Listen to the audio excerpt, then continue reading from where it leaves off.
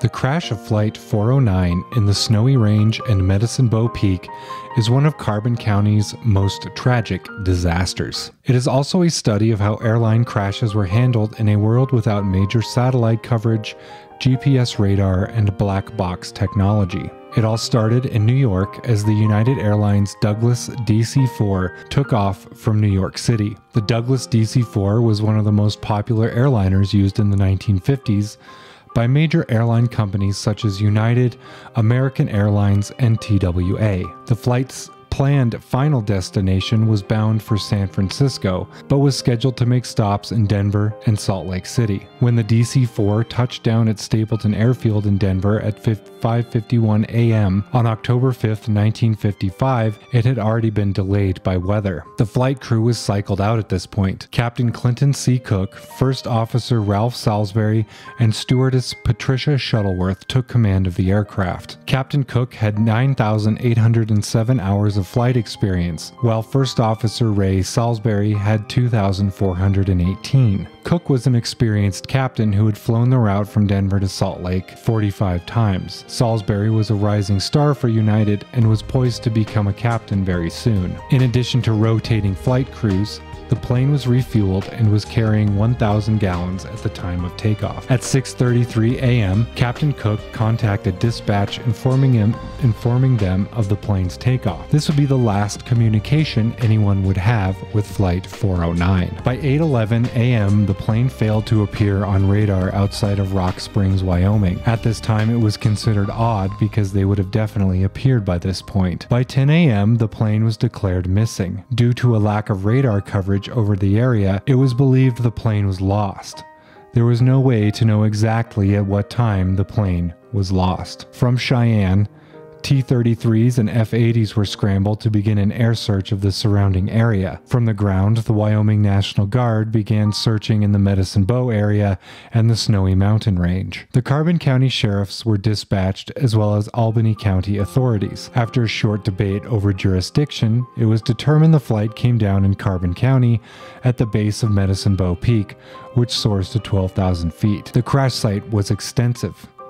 The point of impact was determined by a massive black mark on the rock face, just below the peak. The first piece of debris found was a chunk of landing gear discovered 1,500 feet away, and sadly, the first victim was found 500 feet from the initial impact zone. Due to the terrain of this location, experienced rock climbers had to be utilized to recover bodies from the scene. The largest piece of the aircraft was discovered was lodged in a ledge above a vertical cliff. After the first day, only 4 bodies were found. Additionally, due to the high altitude conditions and rocky terrain, recovery of debris and remains remained hampered. Many pieces of debris were dislodged and rolled down the hill. Local pack animals were also used to help transport debris and victims from the scene. The recovery efforts ended on October 11th, 1955. Even though there is no black box or radar data, the event is believed to happen in this manner. This is all theoretical, of course. When the plane left Denver, it deviated from its planned flight path and flew over the Medicine Bow National Forest. A witness said they saw the plane flying northwest around 7 a.m. They noted the plane was very large, but flying low. Another witness claimed that shortly after seeing the low-flying aircraft, he had heard a large distant explosion, but wrote it off as being a mining accident and did not associate it with the plane. Based on forensic evidence of the damage, the plane was intact upon impact. The nose hit the face of the mountain while trying to gain altitude. The front windows were shattered, but the frame remained. It was believed that the pilots had come across the mountainside too quick and realized it was too late and tried to pull up at the last minute. Due to a lack of communication, there is no way to know if there was an internal issue in the plane or if it was damaged pre-crash. In 1956, a re-examination of the crash site took place to nail down a specific cause. Another theory put forth was that maybe there was a problem on the plane that caused the flight crew to become incapacitated. The cockpit combustion heater was thought to be the culprit, as a failure of this device could bring carbon monoxide into the cockpit. The piece was found, but the damage to the piece was too extensive to make a definitive call on a cause.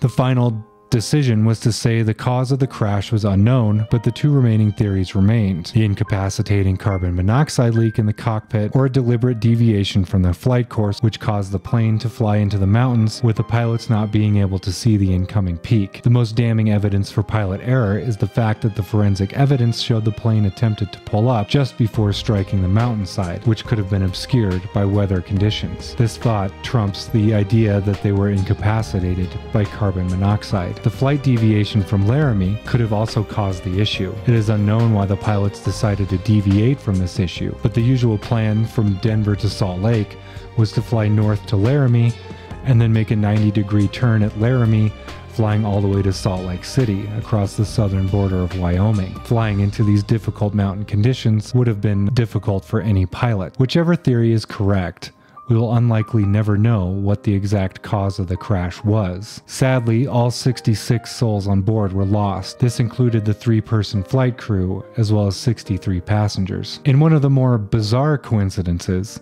there were 3 other major crashes in 1955 that involved 66 fatalities. In March 1955, a military plane crashed in Hawaii. In August of that year, 2 U.S. Air Force C-119Gs collided over Germany, killing 66 as well. Flight 409 was the highest civilian fatality crash until shortly later, on June 30th, 1956, when 2 planes collided over the Grand Canyon, taking the lives of 128 souls. Even today, as you hike the terrain around the crash site, pieces of the plane are still being found. It remains one of the tragic and most major disasters that took place here in Carbon County.